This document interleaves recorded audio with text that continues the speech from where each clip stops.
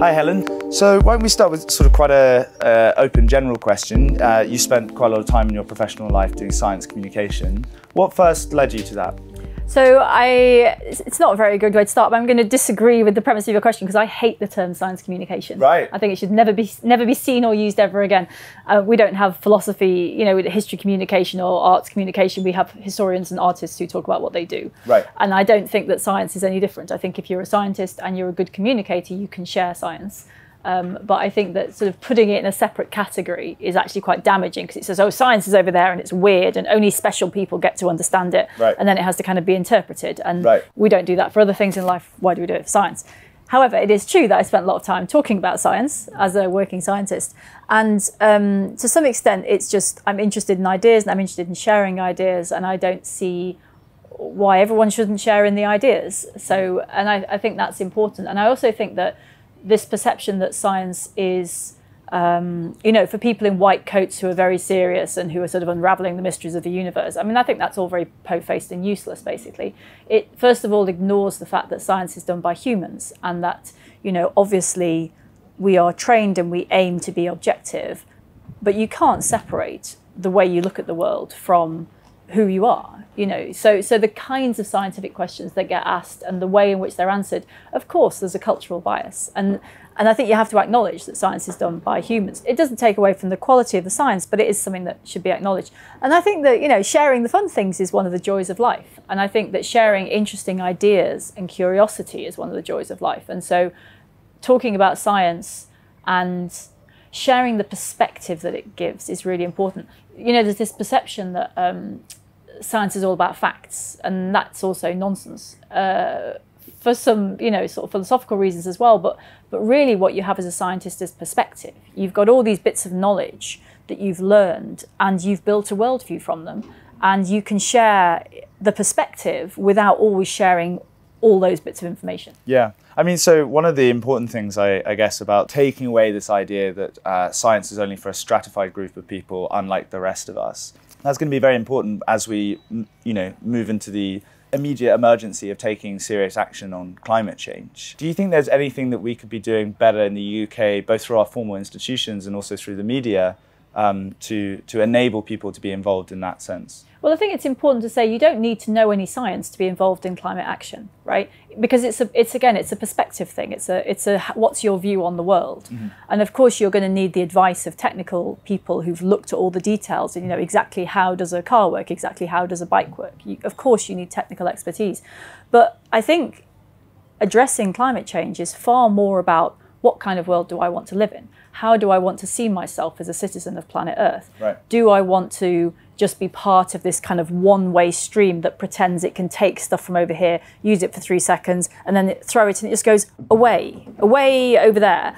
Do I want to be part of that train track, which is clearly not how nature works? Or do I want to look at the natural world and say, you know what, it's been here for 4.5 billion years.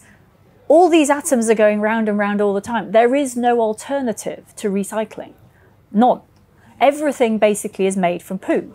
I mean, that everything is made from waste material. Right. All of it was something else before.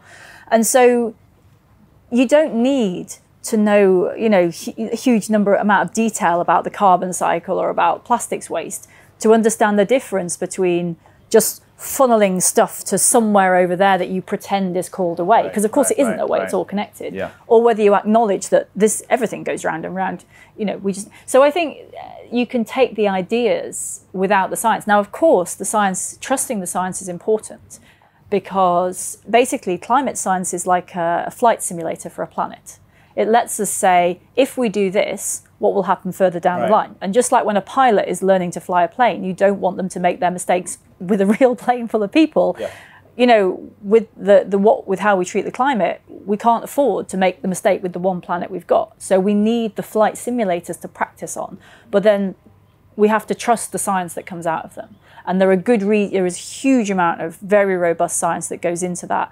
And we do need to take seriously what comes out. If we don't stop emitting fossil fuels, we have some very serious consequences down the line. So there does need to be some trust in science, which comes along with understanding how science works.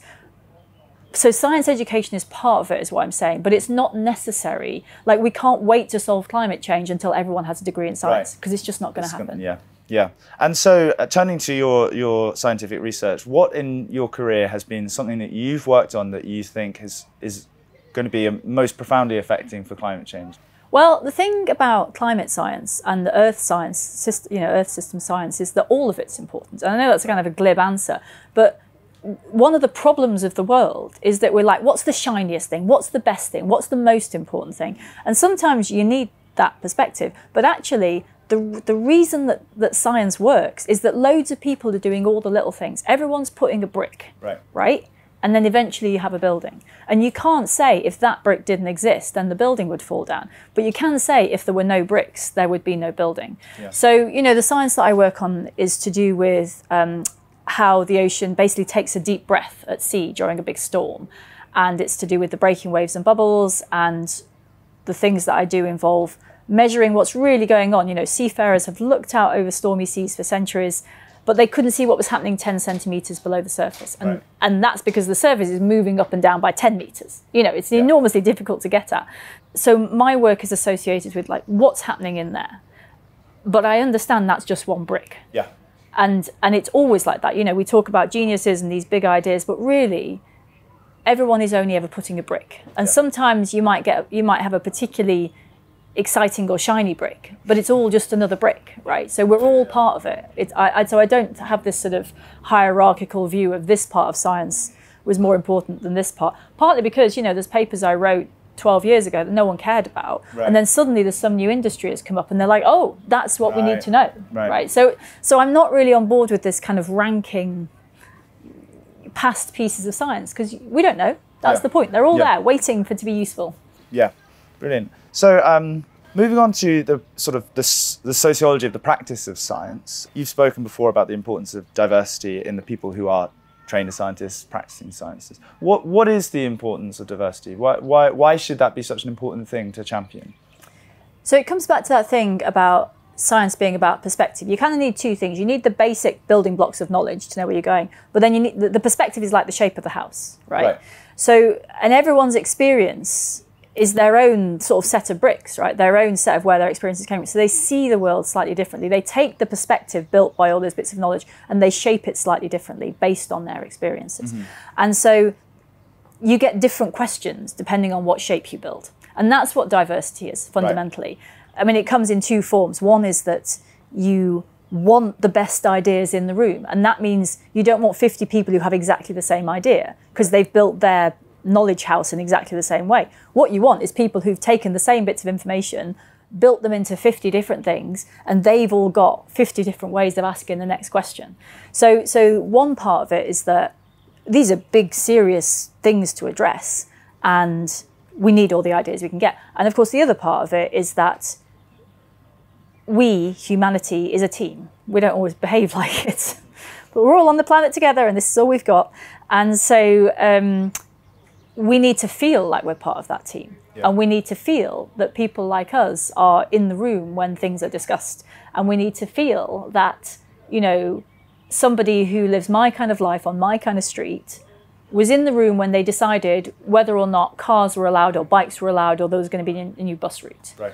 And a lot of this is going to come down to like little nitty-gritty stuff like that. Yeah. And so that feeling part of a team, feeling like people like you are part of this, that's what you need to bring everyone on board to do it together. So it kind of comes in two flavours. Yeah, absolutely. So then with regards to the practice of science and the institutions that are involved, universities and I suppose educational institutions all the way up the age brackets, what are some concrete practices we could be working on to achieve this diversity in practicing scientists?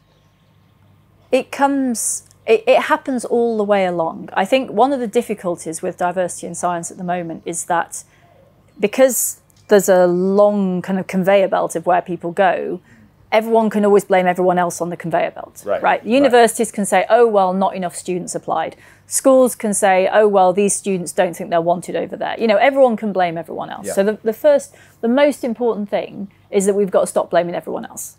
And And I think, and this is generally true for a lot of climate questions, is everyone's like, oh, well, they didn't do a thing.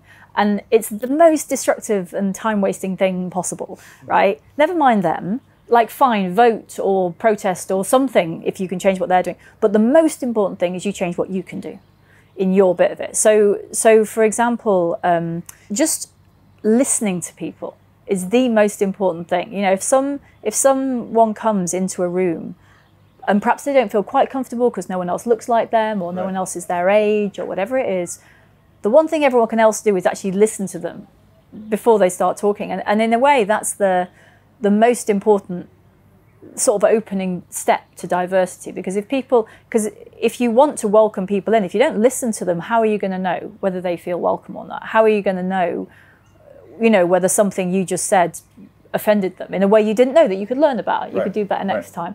So I think in terms of concrete steps, I think it really does start there. Like, if you want people in the room, go and find them where they are and listen to their ideas about why they're not in your room, and then do something about it. Right. And so to ask a slightly more biographical question, what were your early experiences with science that led you to pursue the career that you've pursued? So I was very fortunate in the sense that I had parents who were, neither of them thought of themselves as particularly bright or well educated, but they weren't afraid to ask questions.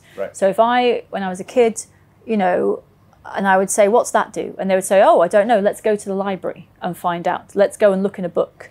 Let's plant it and see what grows. And I think, you know, almost more than any of the formal education I got, growing up with that was really important. Eventually, my mum said to me, well, I don't know, you go off to university and get a degree and then come back and tell me.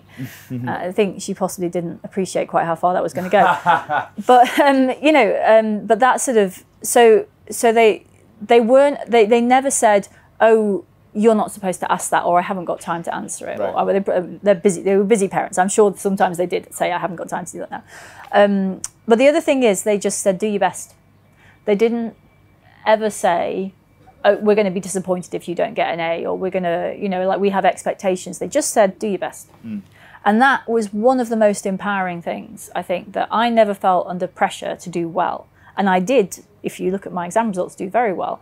But I had the freedom to do very well because no one was like shoving me. Right. And so that thing of, you know, you do your best and that's enough. And I think that in life, you know, that's all you can do, right? You have to try, but you can do your best. And when you've done your best, you have to say, well, that was what I did. And that's all right. So and in a sense, there's a much wider lesson here, which is, you know, fostering a supportive space for a curiosity that one hopes will be there anyway, is really the key. And that, I suppose, goes for people who will become interested in science and maybe become formally trained scientists, or anyone else really who does anything else. I think one of the things, and my dad used to embarrass me as a kid, but I don't have children, but if I did, I would totally do it now, is he would just sort of, you know, wander up to people and say, what's that then? You know, or someone, or I'd say, oh, there's this person over there and I really admire them. And he'd just toddle up to them and say, oh, you know, and I was so afraid of imposing myself on the world, in being where I wasn't wanted. I felt I had to justify my existence. Like, I knew I could do things, but I wasn't confident about walking into a space unless I knew somebody wanted me to be doing that thing. And I think when you see people who are just not afraid to just walk into situations and go, oh, hello, who are you? You know, it's those little things. And I think, especially in the diversity, a lot of it is self-censorship, but it's not unreasonable self-censorship. It's because they've seen what happens when other people do that and it doesn't go well. And actually, the lesson is you don't know unless you try. You know, you walk up to 10 people, maybe 9 of them are rude to you, 1 of them might be nice. And it's not that you should have to suffer through the 9, but it's that if it's just like water off a duck's back a bit, well, that's an idiot, I don't want to talk to them anyway, you give yourself a better chance of getting somewhere interesting. And it's finding ways to show people that it's okay to fail before they succeed. Considering you're here with us at How the Light Gets In, and people have come to watch you speak and debate and be involved in this event, have you had anyone come up to you like you said that your father used to do and say, oh, you know, I just want to talk to you about your work. Oh, like, what did you mean when you say this? Well, I don't know. My partner's in the green room doing it right now, I think. Speakers. So you brought someone to the festival who's doing that. So he's off doing that while I'm giving talks. No, so there were, and actually it was very interesting. So I gave a school's talk this morning about the ocean, and most of the people in that room were humanities, you know, sort of slightly on the humanities side, which is fine. But what was interesting is they were then teaching me about the philosophy of ancient Greece and the history of, you know, civilizations in the past that have had various relationships with the ocean. So I told them what I thought about the ocean. Right. And then they came up to me and said, oh, I've got questions about that. But then there was this like tribe in ancient Greece that had a particular, I don't know, the Philistines or someone had a particular relationship with the ocean. Right. And so the point is that they came to ask me a question, but I also learned something from it. So that's the great thing about these festivals, isn't it? That going up to talk to the speakers afterwards is always the most interesting thing. But I'm learning as well in a lot of those cases. That's the important thing to say. Well, good. Hopefully that's a sign that it's working, because I think the idea is that everyone learns from everyone else, audience and speakers alike. Brilliant. Well, thank you very much for coming, Helen. You're very welcome. Thank you. Nice to talk.